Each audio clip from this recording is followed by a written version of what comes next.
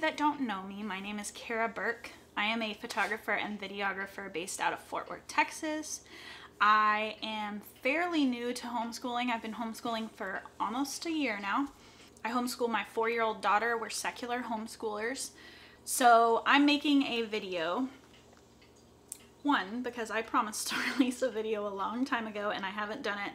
I think I told y'all in my last video that I was doing a flip through of Wild Math, and I was going through all of the core books for Idlewild's curriculum. I'm still gonna release the flip through of Wild Math, but this is me re-recording my core curriculum books for Idlewild because there's a lot that's changed. So the woman who made Idlewild reached out to me after my video, and we've been like talking back and forth. She's like the sweetest person in the world, and she has made some updates to her curriculum that I decided, since she did it and I know about it, I'd go ahead and make a video about it and add it to that core curriculum book list. That way it's all in one place. First thing I want to say is Idlewild is a secular curriculum, 100% secular curriculum. I missed it on her Instagram page, but she did say she's going to make it more clear on her website. I did update it in my description of my old one, but I just want to make it clear here. Idlewild is 100% secular. So let's get straight into what has changed with Idlewild's curriculum. So if you watched my last video, you'll know that I was really excited about the discussion points that she puts in after the readings that are in the units. I just think it's great. It's hard for me as a new homeschool mom to know what areas I'm supposed to be like really pushing home, and like I'm still learning how to educate my daughter. And so the fact that she goes as far as to tell you, these are the questions you should be asking, these are the points you need to make sure hit home in this unit, and now she's added even more of those. So she added more discussion points. I'm looking at my notes over here just so you know. She added more discussion points. She added more books to the units, and she's taken away some books that she didn't feel were quite up to par anymore, especially with the new books that she found that she loved. So she's added more books. She's broadened some of the units to include more stuff. So she had mentioned that she added in some more stuff about ants and bees in one of the units, but the one that she broadened the most was her O unit for oceans. She added a new core book because of that, which is Oceans, DK Oceans. I'll show you kind of what those books look like. That's the one core book that I don't have. I just haven't bought it yet since she added it, but I am going to because I'm really excited about it. But she's broadened the O unit, so now it was a 2-week unit, it's a 3-week unit now. So actually the curriculum has gone from a 33-week curriculum to a 34-week curriculum now. So it's a little bit longer, but she's gone way more in depth into ocean creatures. And so that's super exciting. She had touched a little bit on some of the invertebrates in the ocean, but she went even further into detail on everything now. So that's awesome. She also lengthened the movement studies.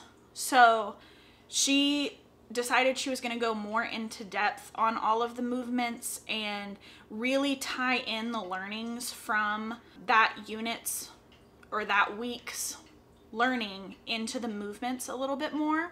So all of the movements got a little update too and went more into depth on the movements that they should be doing, which again, if you saw my last video, you know how like over the moon excited I am about the movements and doing that with Bobby. So I'm really excited about where she went with that also.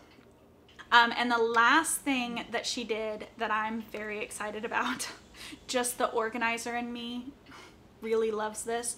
She divided up the book list into units. So it's easier to see on the book list when you're going to be using which books so that you can schedule them to be picked up at the library and make sure that you have everything that you need. So that's already done for you now. So those are the changes that she made.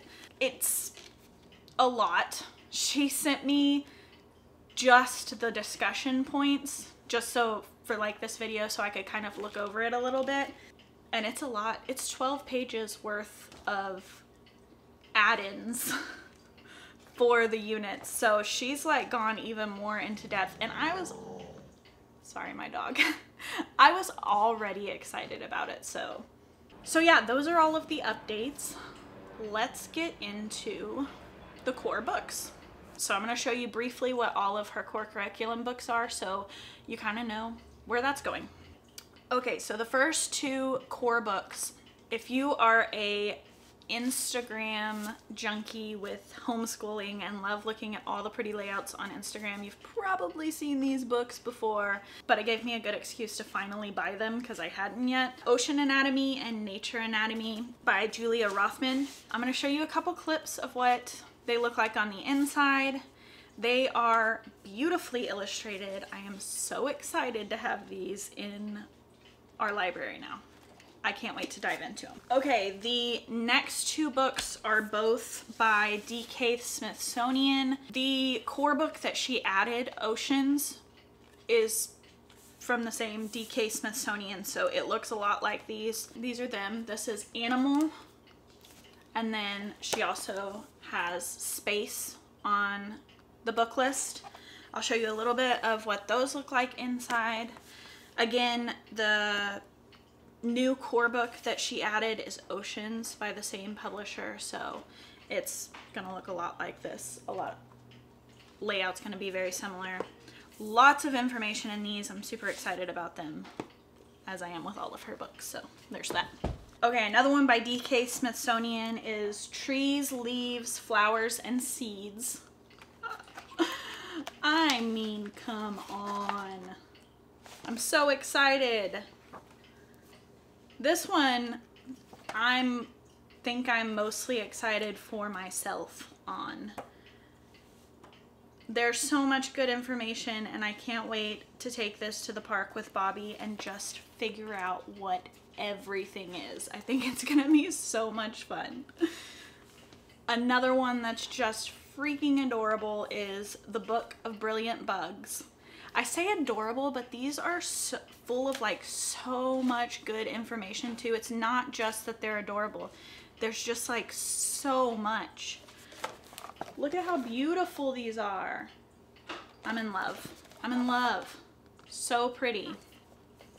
The biggest book on the list is Underwater, Under Earth. So it's like a flip around book. So on the first or last, it's hard to say which one's first. I think it's underwater. Half of the book is this direction. So you can see they're huge layouts of information. But then you flip it over and you have Under Earth the other way. So much info. Again, adorable illustrations. I'm super excited about this one too. I feel like I've said that about every book, and you're probably going to hear it about every book because I'm so excited, guys. It was a little aggressive, sorry. Okay, and then another book that I'm super excited about for myself. I mean, Bobby can use it too, I guess, but I'm really excited about it for me, is my book of Rocks and Minerals. We are a rock collecting family. Bobby has a whole freaking basket of treasures that she finds on walks, but I would be lying if I said that me and her dad didn't collect a lot of treasures on walks and every freaking place we go as well. Again, this book is awesome. I can't wait to take it on every trip we go on. Another Instagram famous book that I'm excited that I finally own is Natural World. This one is so pretty. Everything in it, I just hit myself in the face, that's fine. Everything in it is just so pretty. I love the graphic look of this. It makes my designer mind so happy.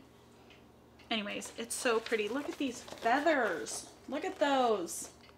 Ugh, so pretty. I should show Bobby that page. She would love it. And the jacket, I just saw it, the jacket unfolds into a huge poster, guys. There's a freaking poster that comes with it. All right, I'll stop raving about it. Let's move on.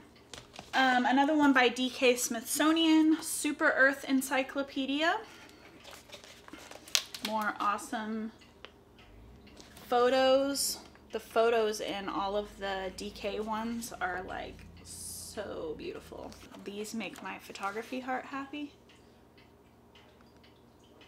So pretty. All right, then the geography from A to Z. This one's cool. It's a glossary, a picture glossary. So it shows you different geographical, like, land formations or water formations, and talks you through the meanings, and it's A through Z, obviously, so it's alphabetical. That one's pretty cool too. Then another gorgeous one for the bookshelf is National Parks of the USA. I've already decided, Chris doesn't know, but we're gonna take a whole vacation based on hitting every single thing in this book.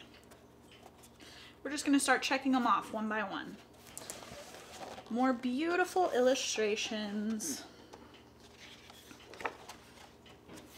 This book is really cool because it goes through the national parks, but it also talks about the things you'll find in each national park. So that's amazing. And we do like to travel, so I do see us bringing, like, this would be a great one to bring along and educate on the road. That's the beauty of homeschool, is it doesn't have to be conventional, and we can do it from wherever we want. And so if we want to get an RV and like take a month or two on the road and just learn as we go, we freaking can. How awesome is that? So I'm really excited about this one because this will be another one that we travel with for sure. And the last book that I don't have Oceans. That's another one that's on the list.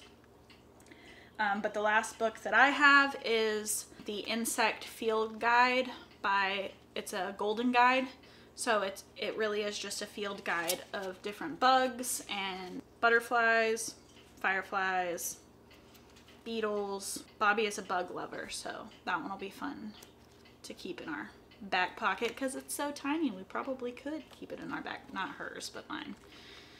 All right, well, that's all of the books and all the updates. So I'm really excited for next year. I can't wait to actually get into this curriculum and start doing it.